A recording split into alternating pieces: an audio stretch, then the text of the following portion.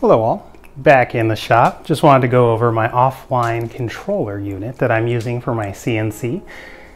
This is the RATTM motor. This one is the version 3.1 offline controller. In the description, I'll have a link to the manual that I have and used. It will show a version that's a 2.1, but is the same thing. This is just the updated version. The version I am using now is actually an outdated version. There's a new version. I just have not installed the update yet. This one I had purchased on Amazon. I'll also have a link to that purchase as well. There's another one that I have found that has a different style of connections in the back. And I'll try to open this one up and show, I'll open this one up and show you the connections in the back. And then you'll be able to, once you look at the different manuals, to see the different connections and figure out which one works best for you. It also does have a little bit different color scheme to the front, you'll see. All right, now let's take a look at the inside of the back here. Like I said, this is just a cardboard box I have to kind of hold my unit, but I will be making a wooden one in the future, and hopefully I have a video on that. So with this one, all the wiring does come in from the bottom of the unit, and I ran it to the top just to give me more space for the wires here. So you're going to have sections, and on this side we're going to have our input port, which is going to be basically your homing switches, your limit switches, probe, things like that, like e-stops. Then you're going to have your next section, which underneath you're going to have your section, first section. Second section is going to be your spindle and stepper motor ports. So you're going to connect all those wirings. And if you move to this side, you'll have your third section right down here, which is going to be your Mpg ports, or your manual ports generator. I believe there's 19 wires there. I believe you use 16 out of 19, and you'll use 17 if you're using your A-axis. And then you have a USB port that goes right there. That's that extension that goes right up here. And then right to the right, the very right, is going to be the power in. It's going to be an 18 to 32 volt DC in there. And then right up the top here, let's see if we can get that. There we go. Very difficult to see. This is where the USB extender went to the front. And then on this side, this right here is going to be the button for my water cooling for the spindle, but this wiring does not connect anywhere to this unit here. It just goes back to my power enclosure, and it's wired to a solid state relay that I use to activate the power for the spindle, the water cooling for the spindle. But let's go ahead and go over this. This unit controls my CNC, which you may or may not have seen a couple of videos on. That black box there is going to be the Mpg. It's called a manual pulse generator. That is basically like a remote unit I can use to manipulate my CNC. So let's get this turned on. We'll get you at least a little overview of the menu system. Now this box is just a cardboard box that I'm using to house the unit. I plan on using the CNC to actually build a wooden enclosure for it that I'll be able to move around. It'll be a handheld unit. This button here is going to be the button that I installed for my cooling for my spindle. It does have the option. There is a M9, M8, once it focuses, where it will turn on and off the cooling for the spindle. I was just not able to get it to work for the way I needed it, so I wired around it with a button that I can turn on and off myself. This here is an extension for a USB flash drive to not load, but to have files on there that the unit can read off of. The unit does not load the file off of the flash drive to the unit, so you do have to leave the flash drive in there because it reads from the flash drive. I have had information that if you have a very long run, that a flash drive may have an issue just because of the capabilities of the flash drive. Just something to kind of keep in mind. Now as you go kind of through the menu system here, you're going to have your axes, and these are going to be the coordinates or the location of where your CNC is currently.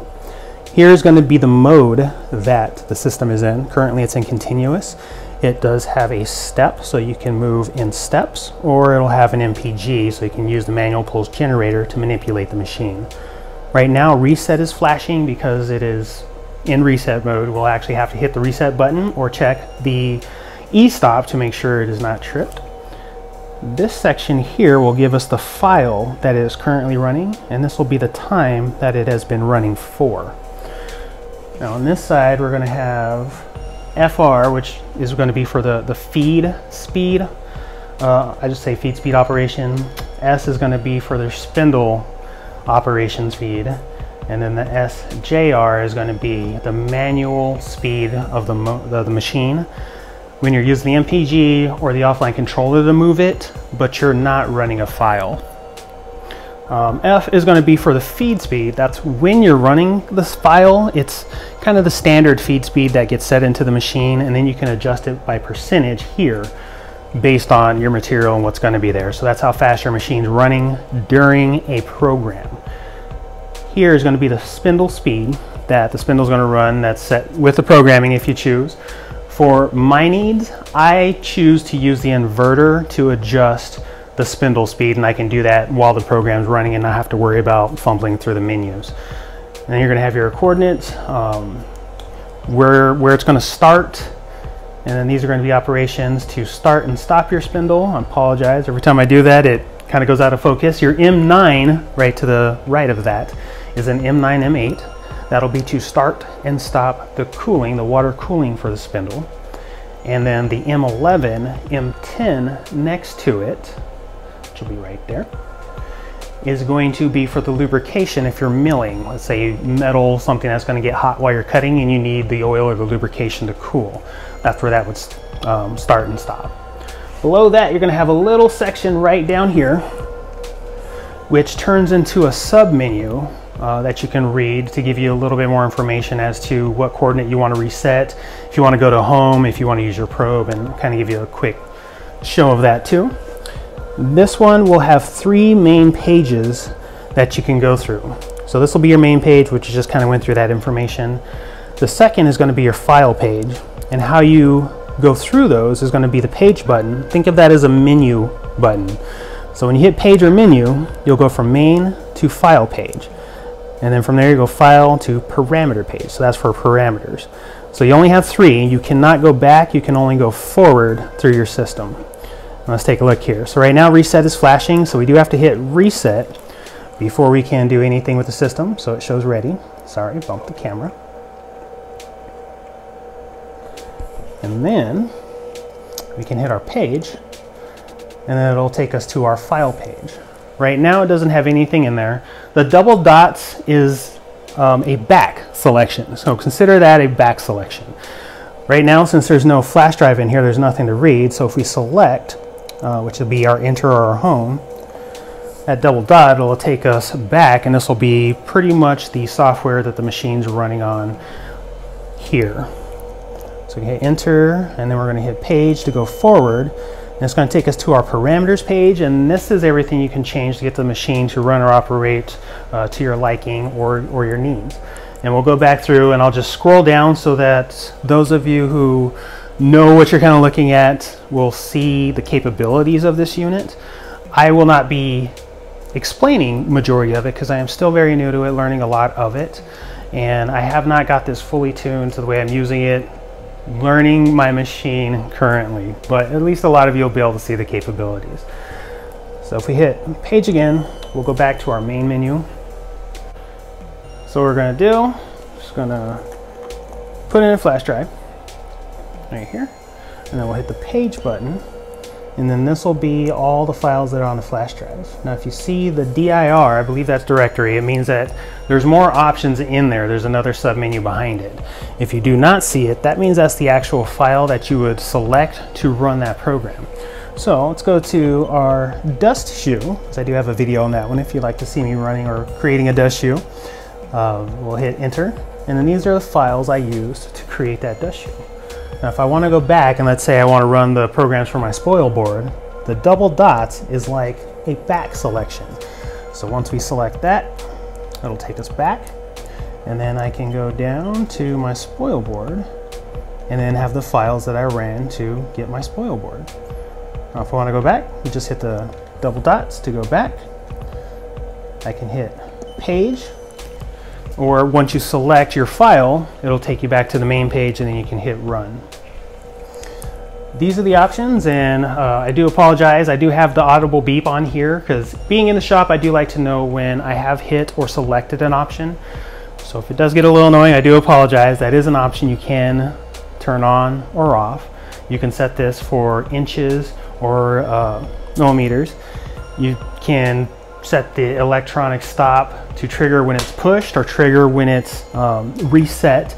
There's a lot of different options you can do in here. So let's just kind of start going through them. If you do need to see a little more, just pause it. And before we start scrolling up, these are going to be, this is just the top parameters where you start, and then you'll see motor parameters. You'll have little dots that'll indicate when you're in the next section. Whoops, that one I hit enter. We're going to leave that the same, and we're going to go down through our options here. So that's going to be our manual controls. This will be our automatic controls. Our coordinate system, spindle parameters, output signal, home parameters,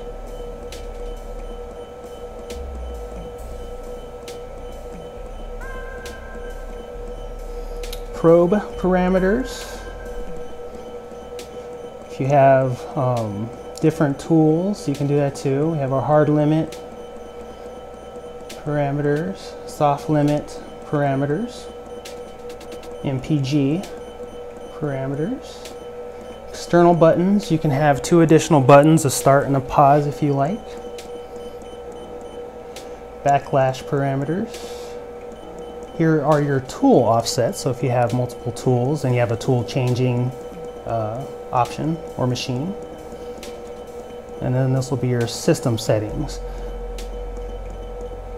And that'll be your last. And you can use your left and your right to go to the next section completely instead of having to scroll all the way down. And then once you've selected the different parameters you want to change, you would just hit page or your menu. It's going to have that audible tone which just says it's reconfiguring the system, take you back to the main page. You can select your file, hit run, and pretty much be good to go. This one also does have a toolpath. Right now it won't show you anything here, but when you're running a file, it'll give you a display of where it's at in the process, just in case you can't see your machine or you just want another display for it. And then you're going to have your start, pause, reset, page, or kind of like your menu system, toolpath. This is how I use the start and stop the spindle when you're not using a program. You can hit it, you'll see the spindle speed goes up there. Like I said, mine has no adjustment here. I use my inverter to change the speed. The main controls, left, right, up, down for your menu, as well as the your Y axis, X axis, your Z. On this side is your A. And then here is kind of like your different selector to go through your feed, your spindle, rates of speed. The second button here, when you push this one, it's going to give you a little sub-menu here. And this is that sub-menu I was talking about. So it'll show X, where you can go to, so you can go to home. You're going to have your Y, you can select Y if you want to zero all or just one of the axes out. Or even if you don't want to zero, you can select 0, but then you can input a coordinate that you want it to go to as well. You can select Z if you have your home limits set up. You can hit A if you want to use your probe, your tool probe. Or you can hit start. Let's say you wanted to start in the middle of a program, or you had to stop in the middle of a program, power outage, something tripped, a bit broke. You would be able to restart your cut or your program back where it had stopped. And then that'll be pretty much most of what you would need to run this. When you are running the program, you will have your coordinates down here of where it's at in the process, so you can kind of see, like I said, take note of where you need to start back at if you need to stop during your process. And then if you need more information, like I said, please check out the description. I'll have the information I use there. I do appreciate you taking the time to watch the video. If you like the information, please hit the like button. If you need more information, definitely leave me information in the comments or a question about it. I'll do my best to get back to you with the information I have or get you in the right direction for it. It's also where I get a lot of information of what folks may want more information on. Thank you once again for watching the videos, and as for me, it is back to work. Folks, have a good one.